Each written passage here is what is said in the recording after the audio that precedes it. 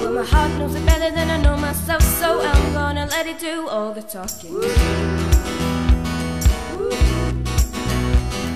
I came across a place in the middle of nowhere with a big black horse and a cherry tree. I felt a little fear upon my back. I said, don't look back, just keep on walking.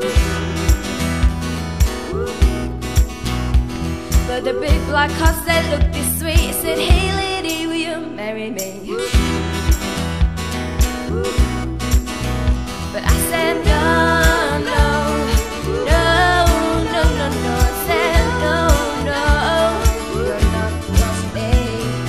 No, no, no, no, no, no. I said, no, no, you're not the one for me.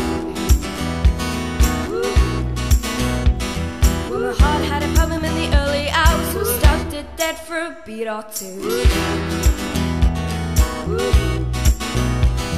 But I cut some cord and shouldn't have done it. And he won't forgive me after all these years.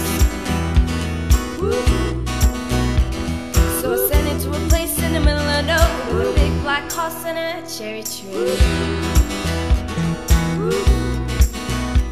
But he won't come back 'cause he's so happy now, and I hope for the world to see. But I said